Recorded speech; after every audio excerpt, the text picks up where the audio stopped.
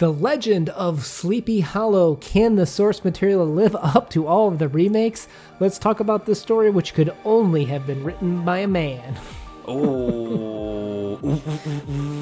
I'm telling you, when you read this. Jeez, man, yeah. Well, it's very easy from an ethnocentric perspective to judge. Yeah, I gotta take off my rose-colored glasses and not be Right. so judgy. Right, let's figure out what the happy medium's today. Welcome to the CodeX Cantina, where I am Una. And I am the man, Crypto. If you are new to the Codex Cantina, we go heavy into detail on the stories that we read. Today we are doing The Legend of Sleepy Hollow by Washington Irving. If you're down for literature discussions like that, please consider hitting the subscribe button. And as always, we start off with publication information. The Legend of Sleepy Hollow is a Gothic American short story published in 1820 in the sketchbook of Geoffrey Crayon. Worth noting here that some editions do not contain the postscript by Knickerbocker. A little bit about Washington Irving, the author. He was born in 1783 in Manhattan, New York, and he'll move to Europe as a young man to study law. He will write under the pen name Geoffrey Crayon, and he doesn't gain a lot of recognition as a young man, but eventually he will be recognized as one of the first to gain some notoriety by Europeans as an American writer. Now let me try and do the plot, and I'm going to do my best not to have this Disney movie influence me, because I've seen some people make some mistakes here with how famous these movies are. It's kind of hard to take the story and pretend like you've never seen the movies. Yeah, give it to me, Johnny Depp. So the story starts off near New York, near Tarrytown, in a small, sleepy village called Sleepy Hollow, which is comprised mostly, apparently, of Dutch inhabitants. The town was said to be bewitched, and one of the most popular ghost stories was the Headless Horseman, a beheaded Hessian from the Revolutionary War. A tall, gangly Connecticut man named Ichabod Crane comes to town with his feet like shovels. I love that quote. That's an odd quote, right? I don't know, it's interesting to me. He becomes the schoolmaster, but moves around performing odd jobs for room and board and is poorly paid. He soon sets his eyes on Katerina Van Tassel, a well-to-do young woman. However, she's also being courted by the town stud, Brom Bones, and soon Ichabod is believed to have won Katerina's heart. Now, Bones starts playing tricks on poor little Ichabod. Now, at the Harvest Festival, they get together in a group and have a dance and good time. That is until it was time to go home, because Ichabod failed to seal the deal with Katerina before he left. He leaves upon his ride gunpowder and is soon haunted by the Headless Horseman. He attempts to flee over a bridge, but is struck when the Headless Horseman launches his head at him. Not the way to get ahead in life, am I right? I actually laughed at that part because, I don't know, it seemed funny being written down. I mean, I know in a movie or show it's supposed to be scary, but it didn't come across that way in the story at all. No, it didn't get me either. But back in Sleepy Hollow, the town moves on. Brom Bones shudders whenever he hears about the tale of Ichabod. And I'll say that's mostly the plot, right? Yeah, I think that's a fair assumption, but it's definitely very different than the iterations that we usually see in media today. My favorite is when people say they launched the pumpkin, because the question is, did he launch the pumpkin? And I love watching nerds get so mad, like, he threw his head, it wasn't a pumpkin. And it's like, well, was it? Let's talk about that, right? Yeah. So in terms of auto-fictional elements, let's get this out of the way. Scholars will point out that Irving really did live in Tarrytown, okay? And he actually did live, which was a small Dutch city. And they'll also point out that he moved to England and became wildly famous while publishing under the pseudonym in England, okay? So he was literally an American living amongst Europeans. That some people will point out that the ideas of expansion, the Connecticut man that wants to kind of explore and take from others in terms of eating and being greedy, but being described as gangly and always hungry, they're going to point out that this could be the European critique almost of American culture, even though it's coming from an American is one way that scholars will typically break this down. Another fine point is that he actually was engaged to a young woman named Matilda, who died before they could actually get married. So is this Washington Irving's grief that he's writing out through Ichabod and Katerina that never worked out as well? Interesting ways to break down the story. I would just point out that we're aware of those interpretations. I think it's probably a combination of the two together. It's a little bit of elements of both. I mean, it's very easy to argue one side or the other, so why can't we have both? So let's start off with the narration, which is hysterical to me, right? We have Washington Irving, who's releasing this book, the sketchbook of Jeffrey Crayon, right? So first of all, he's under the pseudonym of Jeffrey Crayon as he's writing this. And the story is allegedly being told by this Diedrich Knickerbocker. So we have a pseudonym writing about Diedrich Knickerbocker, who found this story decades later and is now telling us, and in the postscript, if your version doesn't have that, just make sure you know which one the teacher assigned to you, right? But in the postscript, even Diedrich is just like, yeah, I don't know if I totally believe all of this, but here's this tall tale. So what is this narration? This is hysterical to me to begin with. Oh yeah, this is like some Inception level stuff right here. It's so meta, it's crazy. Like I think that Irving knew what he was doing, and he was trying to see if anybody would catch on to how ridiculous he's making this. Well, we're taking a walk down exaggeration lane, right? Oh, for sure. Yeah. What I love about this story, I really do, is we start off almost distancing ourselves from big city Manhattan where he grew up, right? We're not in Manhattan. We're not in Tarrytown. We're in this small little sleepy village called Sleepy Hollow, right? So we're removing ourselves further and further away from the society, right? The expansion mindset. And everything in the story is almost like can just be taken as true to begin with. Like this town is true. People know towns like this. People know villagers like this.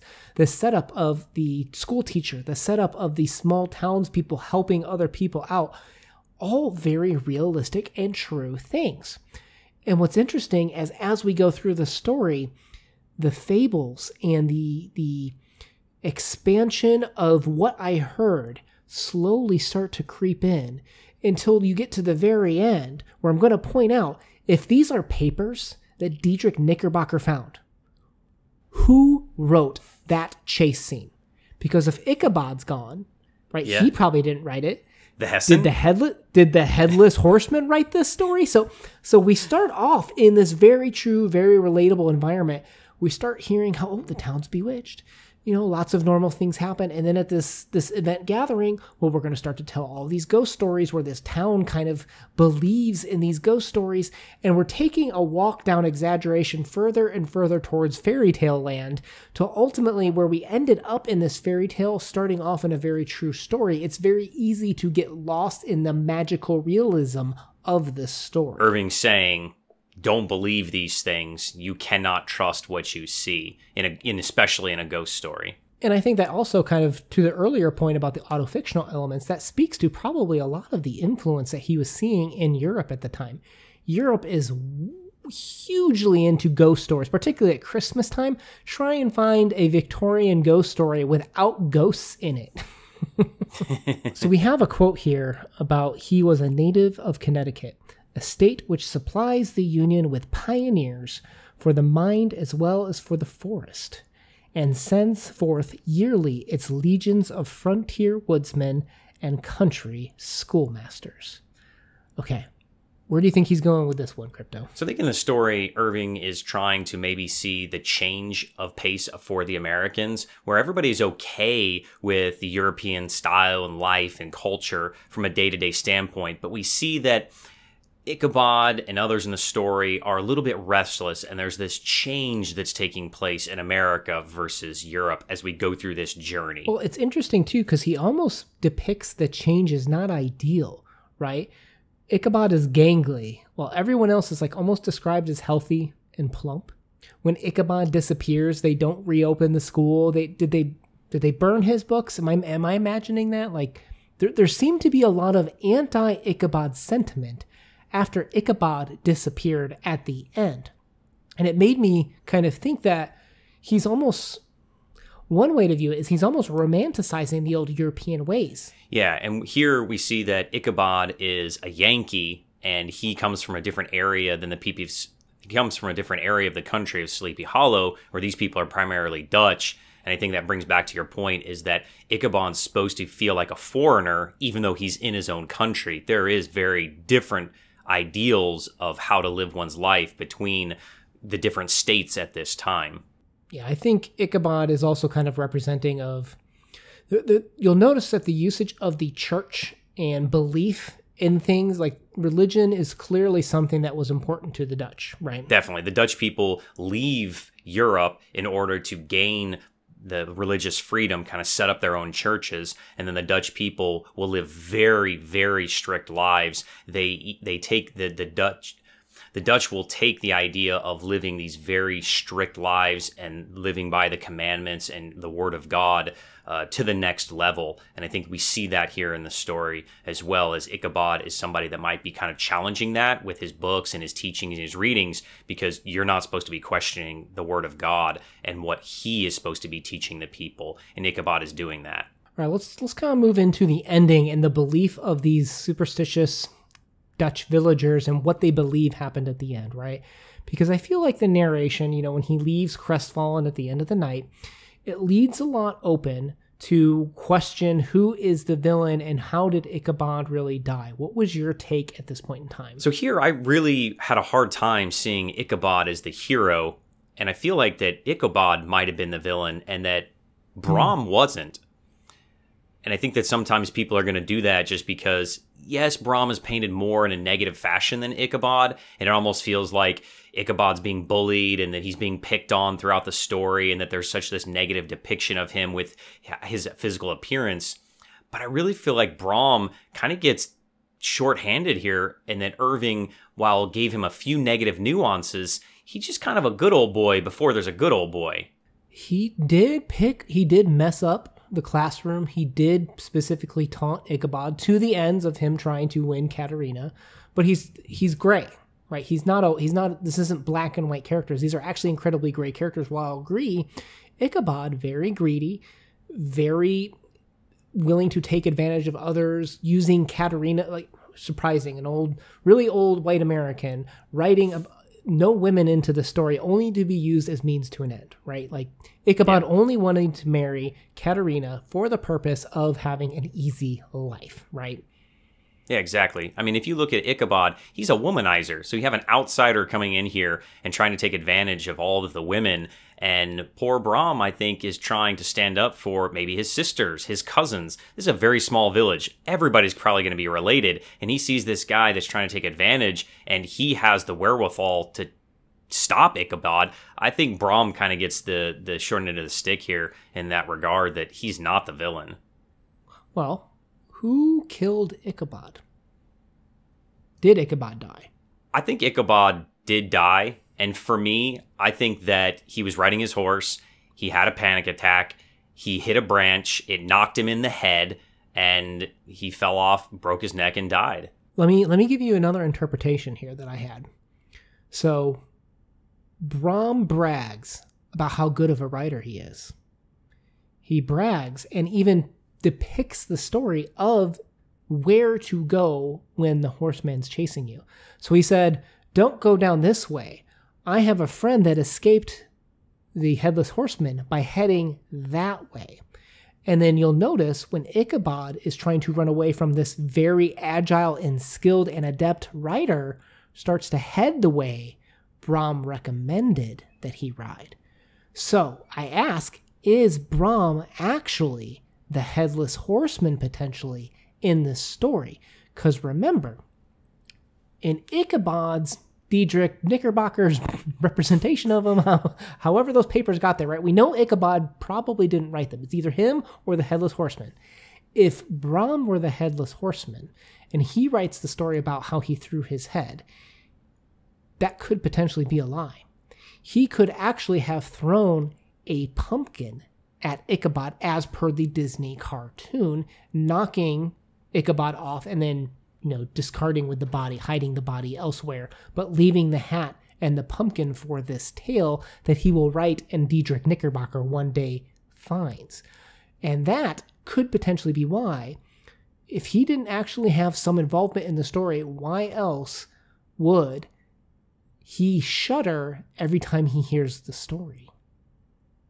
Because he was telling the story just fine at the party, but all of a sudden when he did the murder on Ichabod, could he be having remorse? And that's why he shudders when he hears the story in this pumpkin. I think that the whole story, it sets up all the supernatural stuff as kind of a red herring, where while it's a ghost story, a horror story, you never really see it and have any truth to it.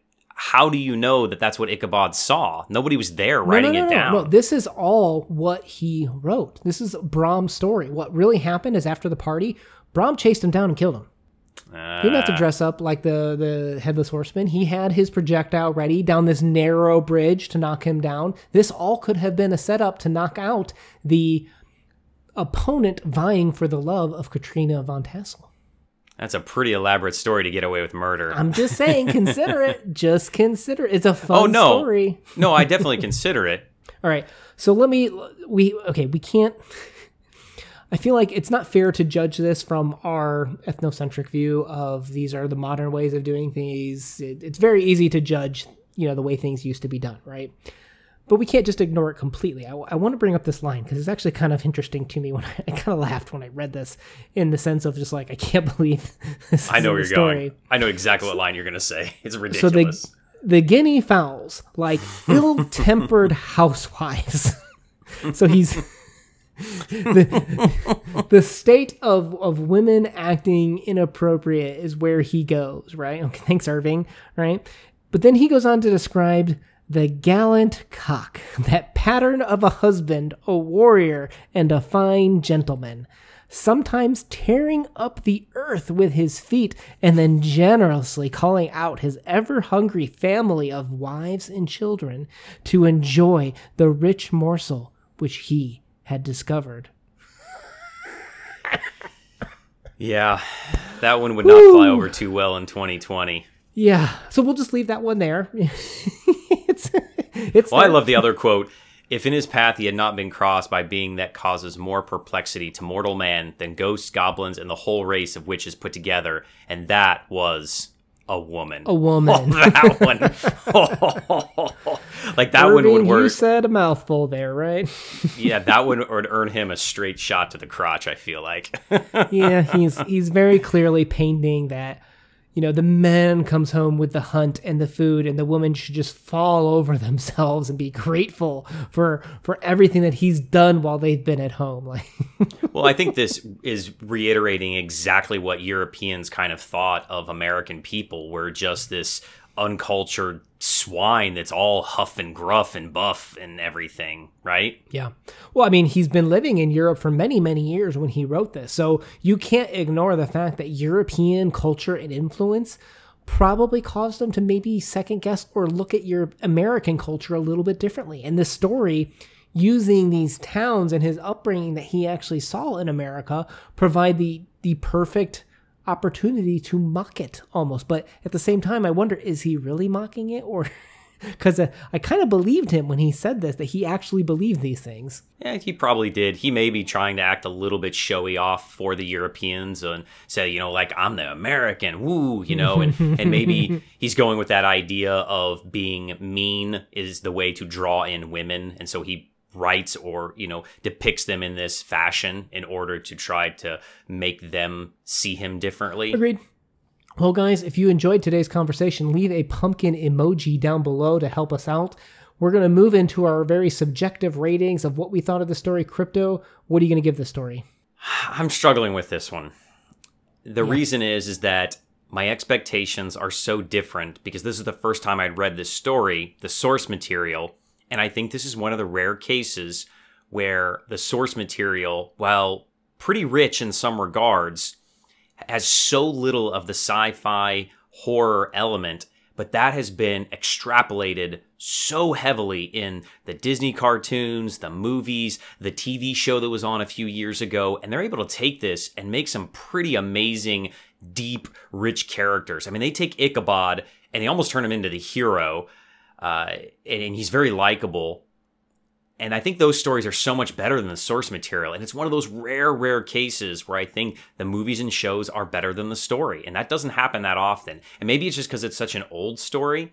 But for enjoyment, I'm going to give this like a 3. But analytically, I think it's really cool to see how Irving did some of these kind of nuances with women and with the idea of Europeans and Americans and the murder and the twist and how meta this story is. I give it like an 8.5. So I don't know what that averages out to, but yeah, this one kind of fell short to what the the shows and books and other versions have done. I think actually for mine, I'm just going to go with one rating, averaging the two out to probably like a 6.5 as well. I accept that once an original source material has imprinted upon me, the Disney movie, it's hard for me not to see Ichabod that way or think that that's the original source material. So coming back and reading this 20, 30, 40 years after I watched the Disney cartoon, it's not totally fair because it's not like a first touch the way that was. And at least some, I mean, obviously Ichabod's the greedy, ever wanting more American, even in the Disney cartoon, but at least I don't have these lines about the ever hungry family of wives and children. Oh, that one hurt. So yeah. I'll just average this out to, I think, 6.5 is my overall rating for this one.